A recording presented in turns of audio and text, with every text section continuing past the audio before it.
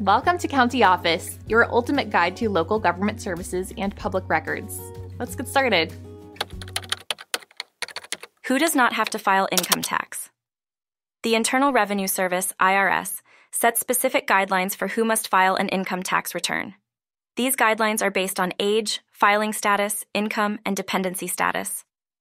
And firstly, individuals who earn below a certain income threshold may not need to file. This threshold varies depending on filing status, such as single, married filing jointly, or head of household.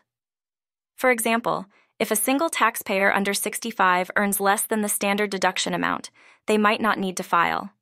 The standard deduction amount changes annually, so it is important to check the current figures. And then secondly, certain senior citizens may be exempt from filing. If a taxpayer is 65 or older and their income is below the threshold for their filing status, they might not be required to file. Another category includes dependents. If you are claimed as a dependent on someone else's tax return, you may not need to file unless your income exceeds the dependent filing threshold. Additionally, individuals who receive only certain types of income, such as Social Security benefits, may not need to file.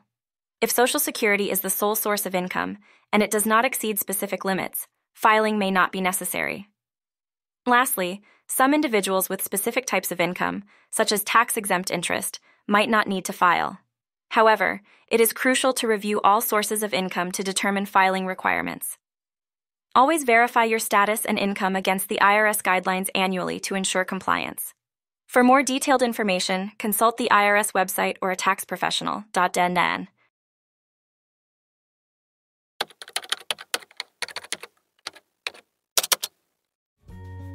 To learn more, check out these links, which you can click in the description below.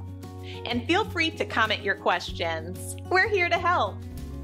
Thanks for tuning in to our video. Please like and subscribe and leave a comment below. See you in the next video.